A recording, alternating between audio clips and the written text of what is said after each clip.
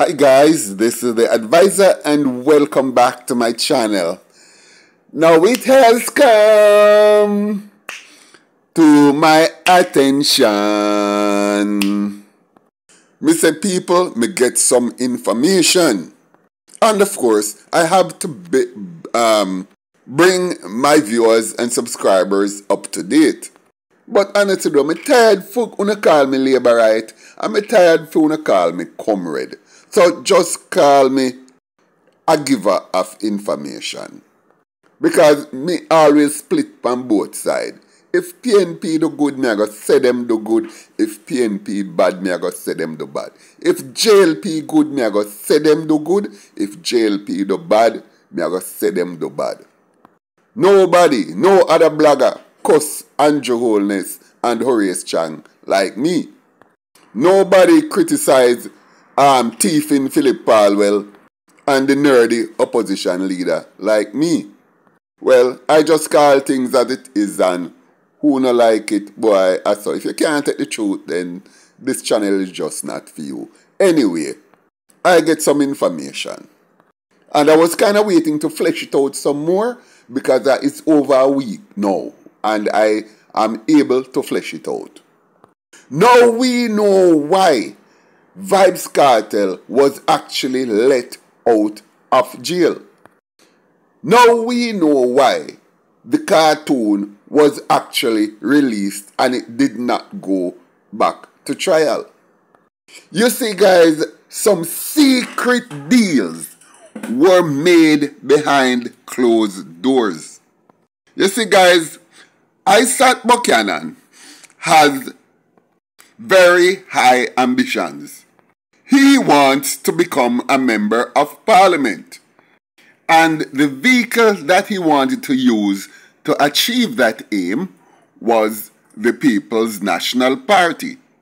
And of course, if you're going to be a politician, you need to have supporters. You need to have money people behind you, which is of course first and foremost. Don't get me wrong, you know. Isat Buchannan already has his own money, but him not go use fee money and run politics. Him smart.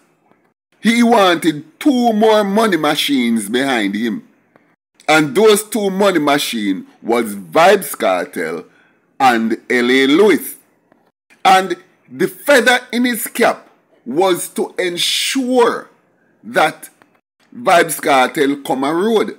And he knew he could not beat the system, beat the legal system by going through the proper procedures.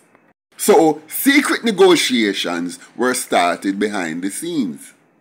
He was scared. Well, everybody on the defense side was scared that if this goes back to trial, it's a slam dunk for the cartoon to remain in prison forever. And they never want to take that chance. Therefore, they decided to work with the brown paper bag. People, let me tell you something. In the Bible, it says, "For it is written, there is none not righteous, no, not one." The same Bible also says, "For we are all born in sin and shaped in iniquity." It also says, "For all have sinned and fall short of the glory of God." I made those quotations to say this. No matter how you see those people up there persecuting Kartel and want him to go to jail, because they actually want him to go, I think. But behind all that, do not forget that every man has his price. Even every single judge and lawyer have their price. And as I've said before on this channel, if you bribe a man, if you try to bribe a man and what you offer him, if he doesn't take it, it does not mean he cannot be bribed. All it means is that you have not reached his threshold. In other words, go back and put more on top of it. It's not that him not take bribe. Every human being on the face of this earth have the limit by which they will say yes to anything. Or should I say almost anything. Anyway, I hear say that Kartel decided that instead of spending so many more millions and sitting down in court and go through another trial which he might not win, it is best to just pass along a large brown paper bag. And this paper bag was huge. Based on what I'm hearing, L.A. Lewis had $4 million in the paper bag. And that is just his contribution alone. So we can figure that there was maybe 8 or 10 million, perhaps more, in that paper bag by the time it reached the people and where it's supposed to reach. I also heard that as his contribution, Isat Buchannan had waived his fees towards a consultation by Vybz Kartel in order to make sure that the bag having enough to serve the purpose.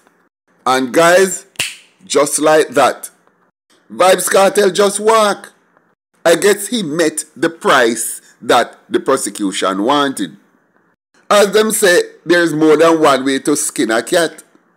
They also say that money talk and bullshit work. So, how did we get to that and Isat Buchannan becoming a member of parliament? Or how would that help to fulfill his ambition? Well, I hear from the same source that Isat Buchannan is going after the East Portland seat. He is going to try and unseat Action Ann in that constituency. Boy, Isat, me I tell you have a real challenge for your hands doing on my bridging. Because, let's be fair, Action Ann has been working. Mrs. Ann Vaz has made an impression down there. So, it's not going to be easy. But then again, this is democracy. Try your luck. Hopefully, I wish you all the best. Because his intention is to continue being funded by both L.A. Lewis and Vybz Kartel and another big industrialist right here in Jamaica. I have his name, but I try clear up something and I wait upon one little piece more information before I call that name. But this man have over $1 billion Jamaican dollars to his name. And with that kind of backing, I'm sure Isat can make a good showing of himself. And we have to understand, that Vybz Kartel needs strong political connections in order to make his life a lot easier. And he's not concerned about the amount of money he has to spend to ensure his safety. And he doesn't feel safe, very safe under the JLP government. As a matter of fact, regardless of JLP or PNP, he is not going to feel safe because he does have his enemies, which of course are not motivated in any way, shape or form by Jamaican politics. Now, I said all that to say this. His turning up at the PNP annual conference was no coincidence. It was important that he come there and show and publicly display his support for Isat Buchannan. In my opinion though, we are really taking Jamaican politics beyond the pale. When we can have, and I mean any side, can actually have public displays of people like Vybz Kartel, who is of such unfavorable characters. But we have to understand, that this goes back very far in the life of the People's National Party. And this is history, guys, so let us not pretend as if this is something that I'm just making up. Calling shite for what it is just mean you're honest. We need to remember that back in the days of Michael Manley, he was always on stage with Feathermap, Burry Boy, Skengdan, and a host of other gunmen, known gunmen at the time. But things seem to have calmed down, and that had never happened a lot since. And I don't think any political parties should go back to that again.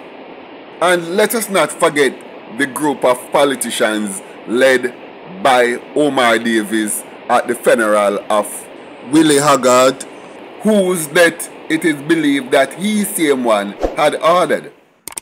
So all I'm saying really, is that we need to leave that side of politics and let it stay where it is. And I mean both PNP and JLP. Because at the moment, it seems that we are going down a very slippery slope. And I really am hoping that the Jamaica Labour Party do not take any cues from this. Because it definitely is not the way to go. All I want is for both parties to eschew unsavable characters from their midst, push them away, and rise above that, build a better standard to take Jamaican politics to a higher level. And then again, nobody can stop from have them under the quiet. But should not come up front and prims up with them in public like that. It no look good. It's not a good look at all. As for Chief Curry, I haven't got anything against him personally. As a matter of fact, I will commend Chief Curry for actually fighting to protect the cockpit country that Andrew seemed to be hell-bent on selling out part of it to foreigners. As for L.A. Lewis, kudos to him, a strong black man. As we all know, him head not too right, but if him head is right enough for him to become a businessman and make so much money, I say kudos to him. Big up yourself, L.A. Lewis. Big up yourself, Chief Curry. Enough respect to Uno too. Pity that Uno and the PNP have to associate with that scoundrel named Vybz Kartel. So guys, let us watch how that East Portland seat, what going to happen over the next few months, and we're going to see how right I am. Alright guys, thank you for watching. Like, share, leave a comment below, and I look forward to seeing you in my next video.